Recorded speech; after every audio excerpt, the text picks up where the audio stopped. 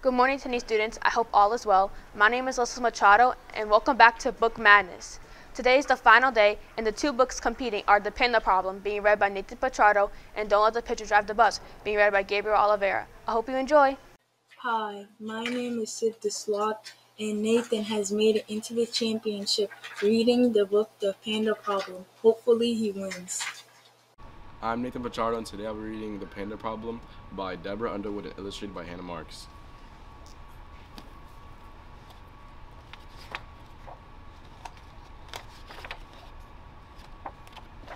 Once upon a time, there was a panda who lived in a beautiful bamboo grove, but the panda had a big problem. Nope. Excuse me? I don't have any problems. Lovely view, lots of bamboo to eat, sunny day, what could be better? Psst, this is a story. I'm the narrator and you are the main character. The main character? That sounds important. It is, but you need a problem. Why? So you can solve the problem. That's how stories work. So what's your problem? Do you want to go somewhere? Nope. Are you afraid of spiders? Nope. Do you need a friend? Nope. Do you wish you could fly? Nope. Do you wish you were green? Nope. Is your paw sore? Oh, let me check. Nope. How am I supposed to tell a story if you don't have a problem? I don't know. Looks like you're the one with the problem, buddy. Hey, maybe you are the main character and I am your problem. What? Ridiculous. You're right. How could a sweet little panda like me be a problem? Unless I started playing a banjo. Really badly? Hey, where did you get that? Brap, brap. And what if I hung upside down and sang the bamboo birth song? Bamboo brap, bamboo brap. You are definitely starting to feel like a problem. Great. And what if I started raining jelly beans? Now there's a problem for you. How will you explain that? Next time I'm going to narrate a book about rocks. Nice, quiet rocks. And what if a bunch of aliens landed? How could you possibly tell a story about a burping panda and jelly bean rain and aliens? Aliens? There's no such thing as... Hi, aliens. And what if we built a boat and sailed to Antarctica? But the setting for the story is a bamboo grove. There are no penguins in bamboo groves. Okay, we got a main character, you, and a problem, me. So what happens next?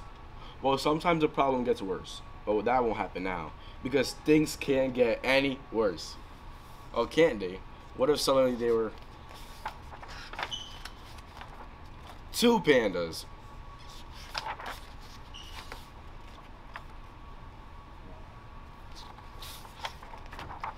Wow, I'm tired and very hungry. Very hungry. I think we have a problem. Finally, what is it? I don't know. I'm too hungry to think straight. Glippity glort? Hey, great idea, alien. Okay, narrator. If you get us home, we will stop making problems and help you tell your panda story.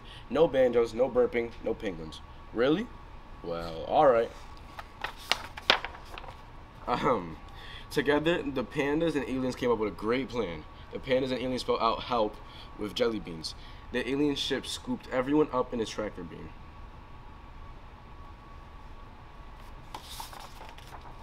and dropped them safely back in the bamboo grove, where everyone settled down to a bamboo and jelly bean feast. What a satisfying ending. You know, I'm really sleepy. Wake up, we need to help the narrator tell a story, we promised. That's okay, let's try again tomorrow. I'm sleepy too. Hey, why don't you tell me a bedtime story? Sure, we are story experts now. Once upon a time, there was a narrator. But the narrator had a big problem. Nope. And that is The Panda Problem by Deborah Underwood and illustrated by Hannah Marks.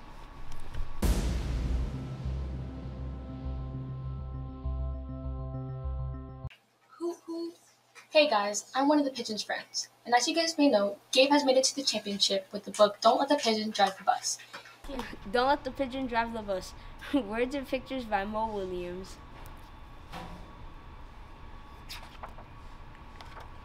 Hi, I'm the bus driver. Listen, I've got to leave for a little while, so can you watch things for me until I get back? Thanks. Oh, and remember, don't let the pigeon drive the bus.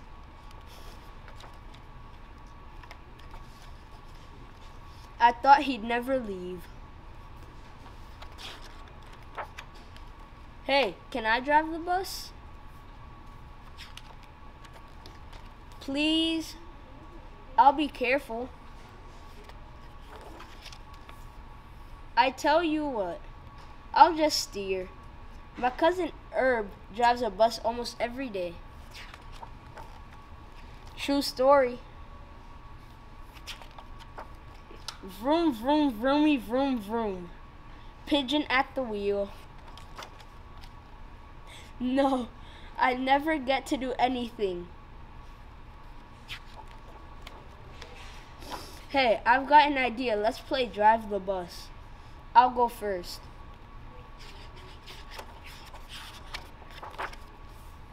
Come on, just one around the block.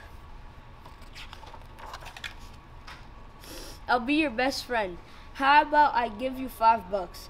No fair. Bet your mom would let me. What's the big deal?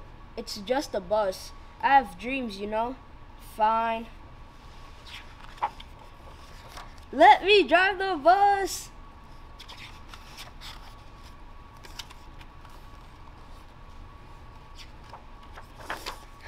I'm back. You didn't let the pigeon drive the bus, did you? Great, thanks a lot. Uh-oh. Bye.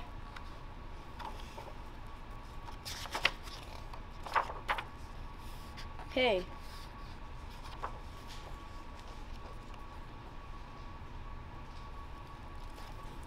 Thanks for watching me read Don't Let the Pigeon Drive the Bus.